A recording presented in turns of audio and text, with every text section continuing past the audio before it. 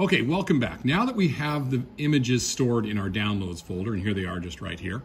Okay, now we're ready to start recording our script. Okay, so the first thing I need to do is open up my system settings, and I'm going to go here to sound. And then I'm going to make sure my input here, and it's saying my MacBook Air microphone. And you can see as I'm talking to you, look at this here, as I'm talking to you, I'm bouncing up. You want this little marker to be somewhere in the last three. Actually, before I got on this video and making it to you, my microphone is turned way down to here. And you can see that it's not bouncing. It's bouncing about midway is where it's bouncing. So I had to take it and I had to turn it all the way up to almost full, but not full, because I have quite a loud voice. Let me turn it down just a little bit.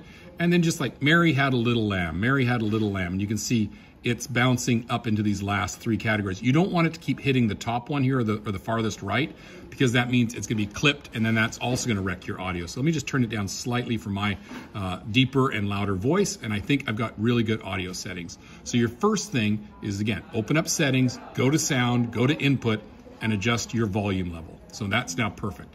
Now I'm gonna go ahead and open up iMovie. Mine is down in the dock. Yours, you might have to go do a search for it. So come back in a moment, and we are going to then record our script.